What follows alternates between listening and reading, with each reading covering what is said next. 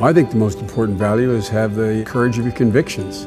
Mean what you say, do what you say, and have a steady hand and a clear vision. And this man has a steady hand. He takes in all the information, he makes a decision, no apologies, and he moves forward. That's what it takes to be a commander-in-chief in my view.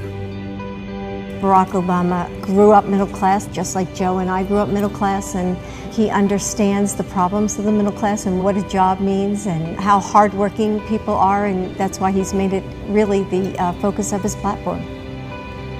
You heard Governor Romney's insulting comments that 47% of the American people are unwilling to take responsibility for their own lives. These people are our neighbors.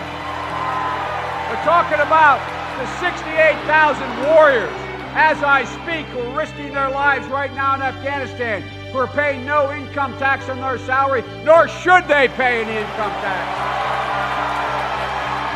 Not everybody knows a military family, but they need to be aware of what military families are going through.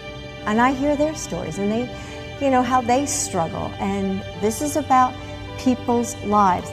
Understand one thing, Barack and I believe, as I believe you do, that we only have one sacred obligation as Americans: to equip those we send to war and care for them and their families when they come home. We're going to keep working for them because they do so much for our country. And with our administration, we're just going to keep moving forward, and they're going to be our focus.